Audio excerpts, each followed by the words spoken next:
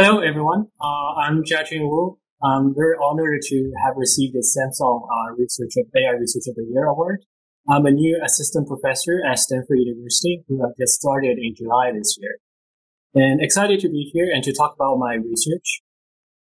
My research is, the title of the talk is Learning to See the Physical World.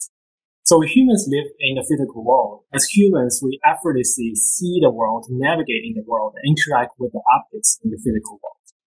So as AI researchers, we want to build AI and machines that can replicate such abilities. So to do that, let's first look at what humans can do. But in the case of a very simple game, the popular game, that is the game of Jenga. And this is a 6-month-old baby playing the game of Jenga. Looking at what the baby is doing, she's able to play the game in a different way. Although not playing the game the way that we expect, you can see from this video that this 6-month-old baby has an amazing ability to recognize what's in the scene, to pick up the objects, segment the objects, find the blocks, pick up the blocks, interact with it. And this is the theme of my research. And so that's why I sometimes call it the infant machine. That is, can we build a machine that learn and behave like an infant for any new objects, including objects we've seen like blocks, but for a young child, it may have never seen objects like this. So for any new objects, including those we have not seen before, can we recognize its shape, geometry, and physics, predicting how it will behave if we interact with it, and to actually interact with it. So this is the theme of my research. So how to do that? Well, of course, we can try to use now this very popular deep networks, and you can see, in scenes like this, the networks does really well in segmenting objects like cars and roads. On the other hand, such kind of approach, if we directly try to scale it up to not only recognize objects like cars, but also to unseen objects, to object geometry, to object physics, then we have a challenge because by relying on data, how can we really scale it up to collect annotations that are beyond object semantics like cars? Right? If we want to annotate the geometry of the object, if we want to annotate the physical properties of the object, that just seems very hard and it's almost impossible to collect such annotations to train the deep networks. So the alternative approach is we can try to think about we're living in this physical world, then there's physics governing us, and so what's the physical model behind it? For an image like this with a few blocks, we understand that there is underlying physical states, which includes object geometry, physics, intrinsics, there are extrinsics like positions, and scene descriptors like lightings and camera parameters. And our goal here is, how can we really turn these states like object intrinsics and extrinsics into images? And this is the physical model behind what we see. And it's an important subject in computer graphics called rendering. Beyond a single frame, you can do that for multiple frames. Across the frames, there is dynamics for it. Condition on the current state, condition on actions, and what's going to happen in the future. In a video like this, the actions you can see is, you can assume it's like gravity. Right, so this kind of modeling approach is trying to understand what's the physical model behind the physical world and to use it for us to understand the scenes, for scene understanding. But such a model also has other challenges. For example, the biggest challenge is probably once we have this top-down model. Now, when we understand object geometry and physics, we can imagine how the scene will look like. But if we want to solve a bottom-up inference problem, if we're not given the scenes, how can we really infer the geometries? Right? This is an unsolved problem, and traditional approaches like sampling and CMC just they're too slow to be practically useful. And second, models are always approximate, so they're not good enough to capture every details of the world. So the theme of my research, or the philosophy behind my research, is to integrate the two, to combine learning with modeling, so that you get the power of both the data and the model. And concretely, we have two themes of research. One is learning to invert. That is, as we said, how can we really use top-down models for bottom-up inference? And our solution is to learning to use it, to learn to invert the physical model, but take the intermediate representations or take the targets from the physical model as our training target, as our intermediate representations of training. The other is learning to augment. As we said, models are only approximate, not capturing the details in the world, maybe too deterministic. So can we use learning to augment it to make it more accurate, more efficient, to able to handle uncertainties? So putting them together, the key principles behind my research is to build physical models for these physical worlds, and to think about what the model doesn't give us and see if we can use learning to help us to solve it. So now let's look at some concrete examples about how learning can be integrated with physical models. Here is an example where we look at a simple task. If we are given an image, a 2D image with only a single object, can we infer the 3D geometry, right, of that, seeing object shape? So if we want to learn to invert a physical model, let's first look at what's the physical model in this case. Here you have a 3D shape, and again, this is a very simplified setting. You have a 3D shape, and let's think about how the image is formed given that 3D shape. So you put that 3D shape in a 3D space, and there's a light source. And the light source sends out rays to the object. It hits the visible surface of the object. It gets reflected into the camera. In front of the camera, there's an image plane. And this is, from the image plane, you actually see the object. So we're essentially seeing about object geometry is actually the visible surface.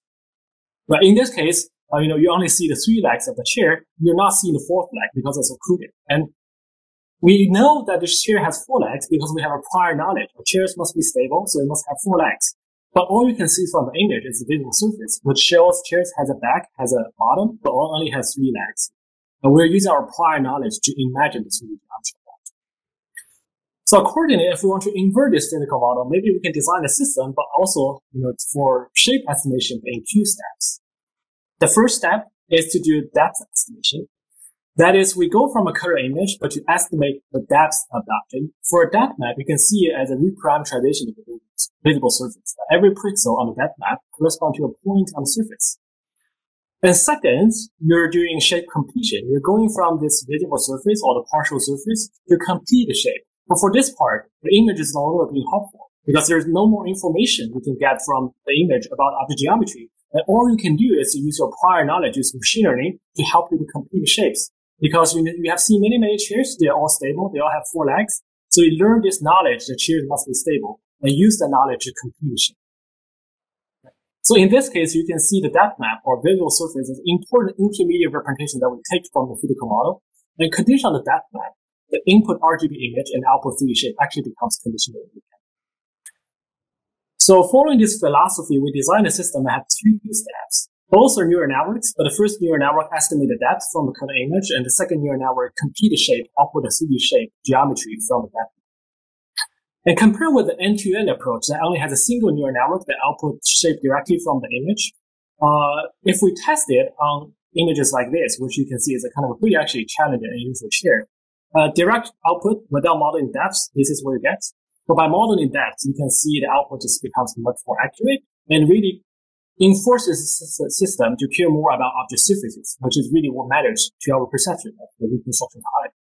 And here's another example where you can see that the geometry has also been much better by modeling depth.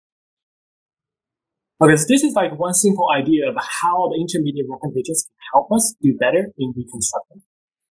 But as we said before, we want to generalize to new objects you've never seen before. How would such a system generalize?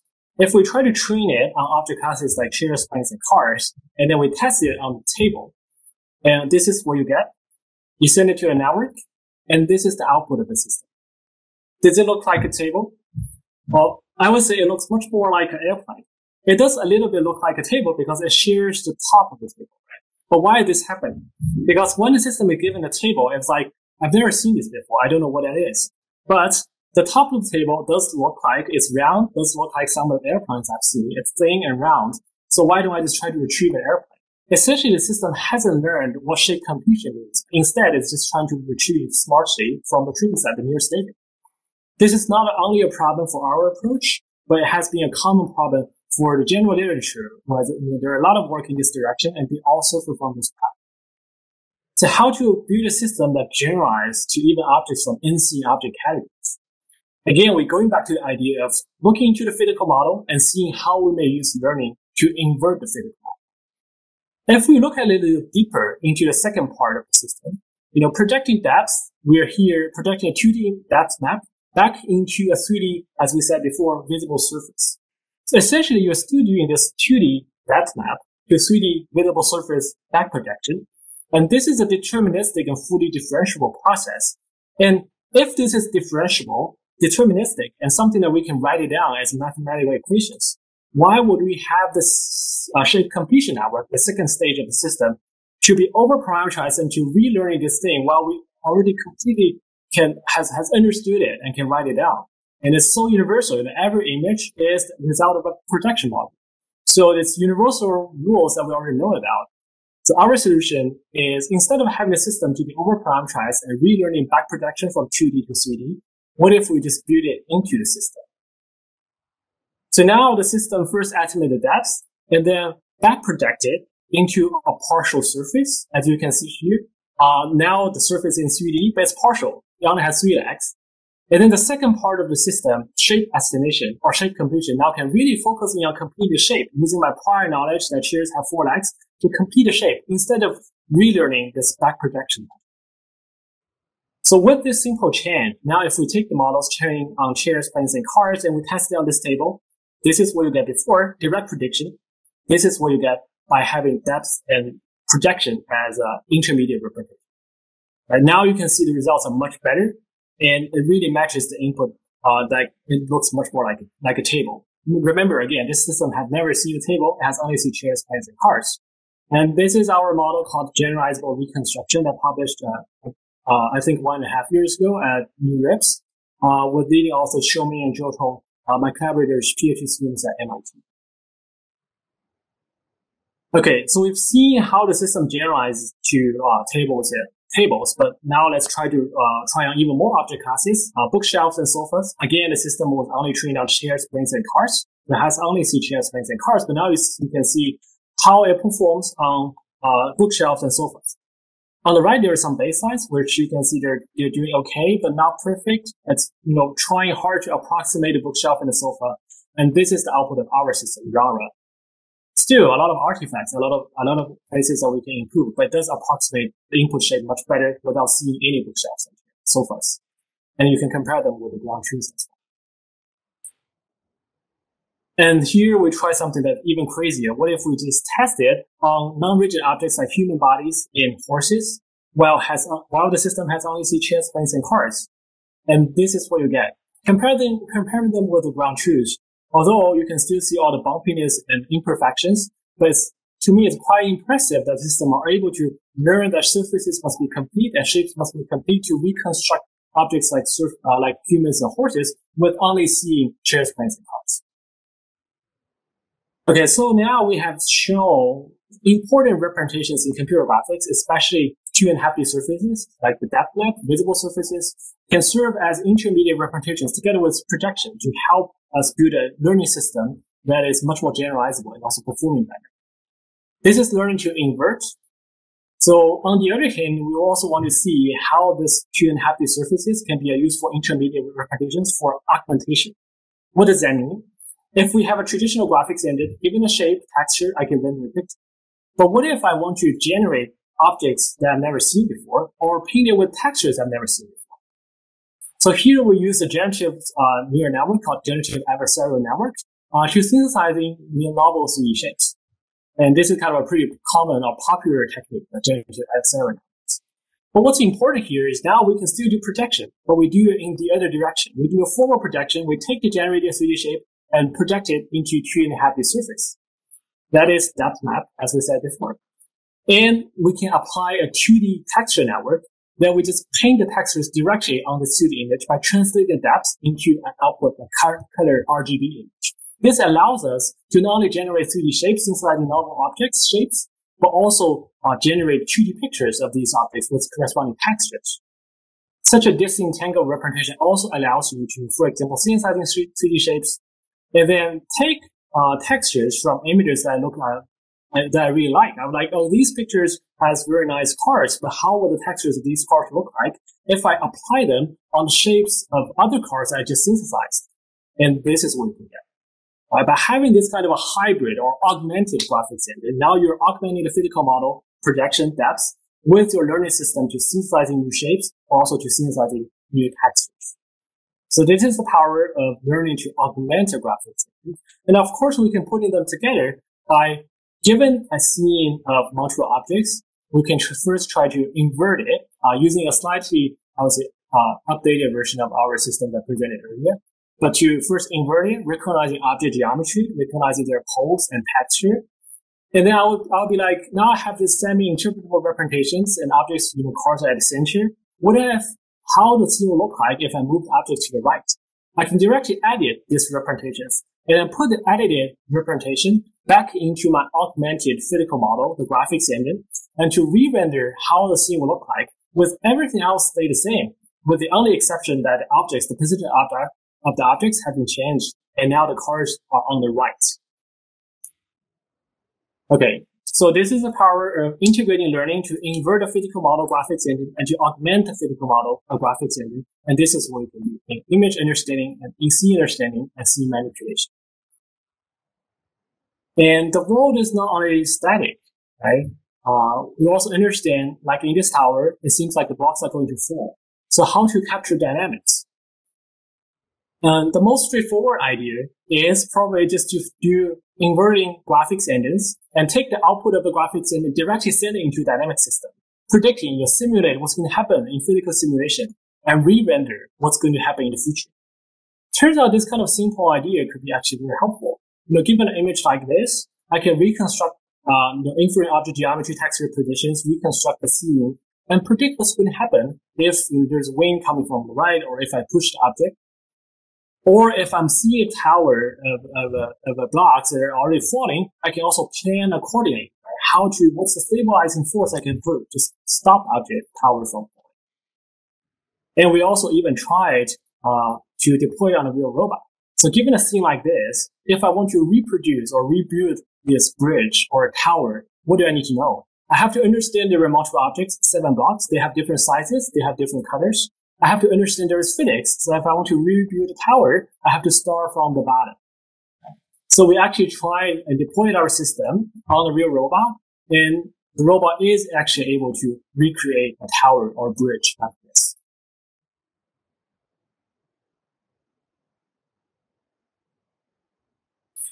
And here are more examples, like 10 different trials. And as you can see, the system is not 100% accurate, because especially going from a single image, right? Everything here is from single image. Estimated depth, the distance of the blocks is challenged. But you can see in most cases, 7 of the 10 cases, the robot was able to recreate a tower or bridge from just a single image. Okay, we said we want to use learning to help dynamics models. Before we said learning can be used to invert and augment a graphics engine. And for dynamics models, the idea is the same. If we just directly applying a dynamics model, then there are a lot of things that are missing.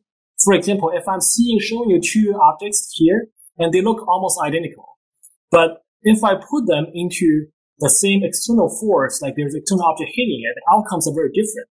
Why is that? This is because the top object is made of aluminum, which is much lighter than the bottom object, where the top block is made of steel, which is much heavier. So physical properties really affect your dynamics models. And you probably want to use learning to invert your dynamics models to not only understand object geometry, but also understand the physical properties.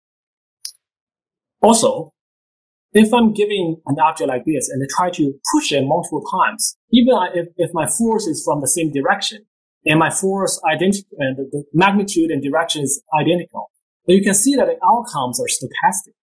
Right? This is because the world, there are all those details which are really hard to model, microsurface, microfriction, and these will all lead to changes in the outcome of dynamics. So in practice, it's really a stochastic process. But any physics engine or any dynamics model you use off the shelf is usually deterministic. This shows you'll probably also want to use learning not only to invert dynamics model to estimate physical properties, but also to augment the dynamic model to make them stochastic. Due to time constraint, I won't talk in detail about any of these papers, but I'm happy to share with you afterwards offline. Learning also can help us to learn dynamics models, applying them on scenes that we cannot typically do. Here is an example where we try to learn a dynamics model not only between rigid objects, actually between collection of particles using a hierarchical dynamics graph networks. And by doing that, you'll see that the learned system can actually not only simulate how rigid objects interacting with each other, but also how fluid they interact with rigid objects. This is another aspect where learning can be used to augment the dynamics model. Okay, to summarize. So my research is about using learning to invert, if I don't know how to use the top-down models for bottom-up inference, I can use learning to invert these physical models for efficient inference. I can use learning to augment approximate dynamics models or graphics engines to make them better, more efficient, and able to handle uncertainty. And to summarize, again, we really want to think about what's the physical model behind the physical world if we want to deploy or build AI systems for the physical world. We also have to be very careful here, because from history, we have learned decades ago that if you're building things that are too much, that are too restrictive, that are not universal, it really eventually hurts your system's ability in generalizing in the real world. But here, what we are trying to build is really the minimal structure, but also the most universal structure. Right? Projection. Every image you're seeing in 2D is an outcome of a projection from 3D structure. So building that in doesn't really help you, but doesn't really hurt you. But the universal structure really allows or help your system to generalize much better. So this is what we want to think about. What's the minimal physical structure for the physical world, and to build them into a learning system and use your learning system to learn whatever the model doesn't do. Thank you very much.